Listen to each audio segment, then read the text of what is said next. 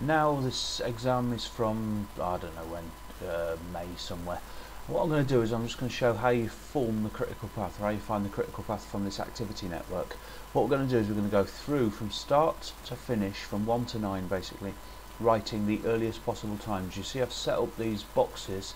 The left hand side of the box is going to be the earliest time we can be at each event, and the right hand side is going to be the latest time we have to be at each event. I'll explain that as we go along. So the earliest time we can be at 1 is ready to start A and B. The earliest time we can be there is at time 0. Now number 2, second one we labelled, A takes 10, so the earliest time we can be at 2 is 10. Next is 3, B takes 14, the earliest time we can be at 3 is 14. So far so good. Now into 4.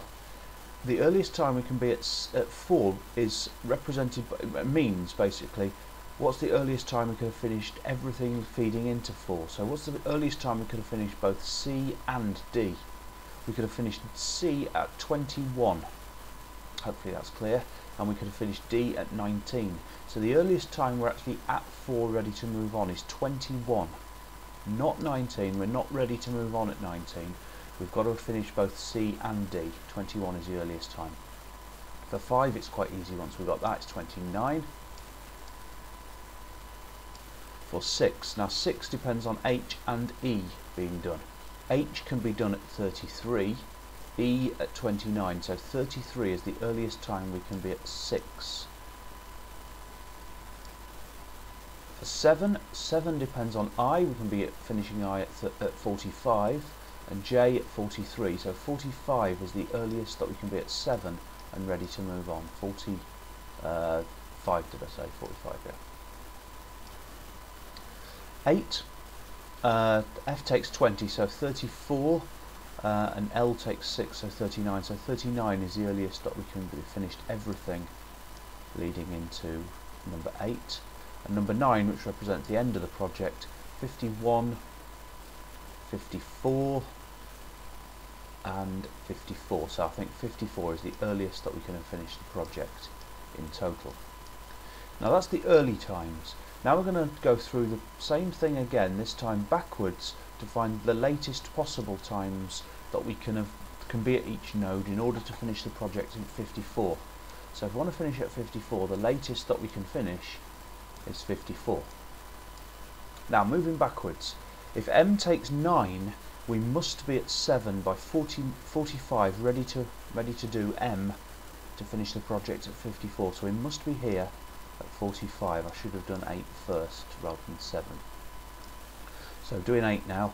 If we've got to be finished at 54 and N takes 12, we've got to be at 8 by 42.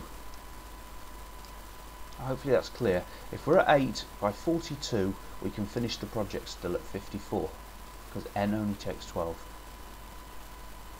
Now number 6, a bit of a trickier one. We've got to be at 7 at 45. J takes 10, so we must leave 6 at 35 at the latest. 35. Keep that in mind. To finish the project at 54, we've got to, and K takes 21, we must start K at 33.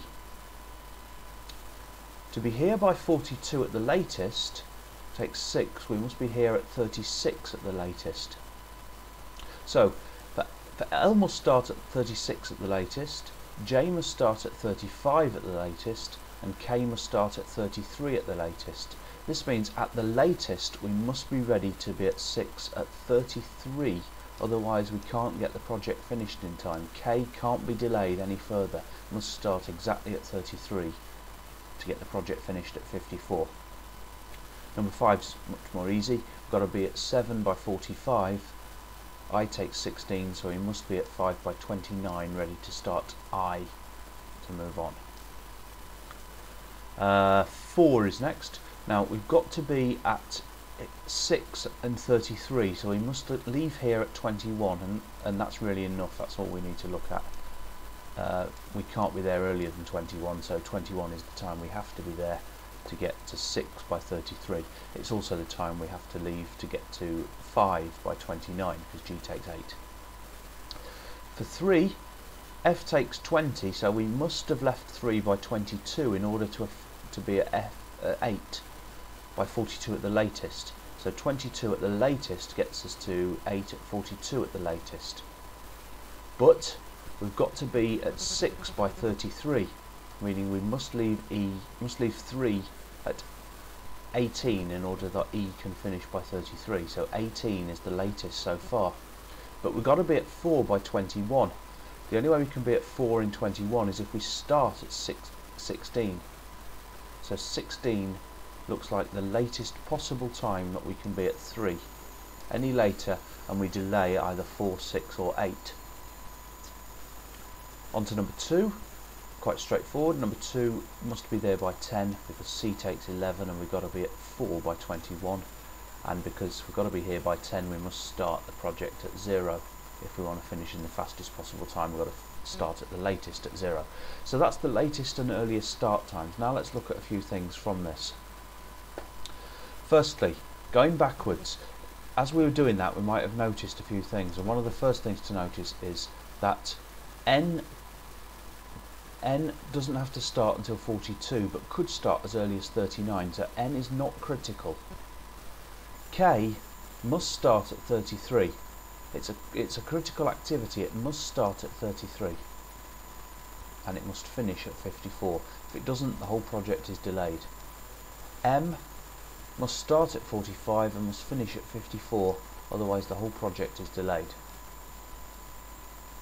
Moving backwards, J is not a critical activity because although it can start at 33, it doesn't have to finish till 45. So actually it can start at 35, even though we're ready to start at 33.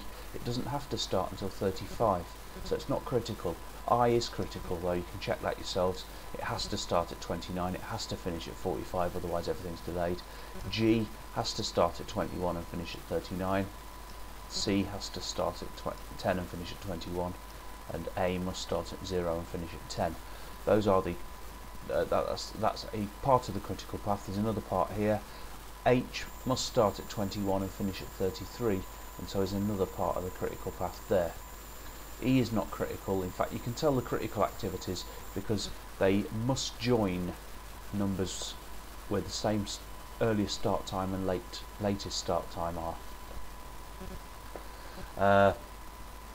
Early time and late time. Anyway, J is not critical because J only takes 10.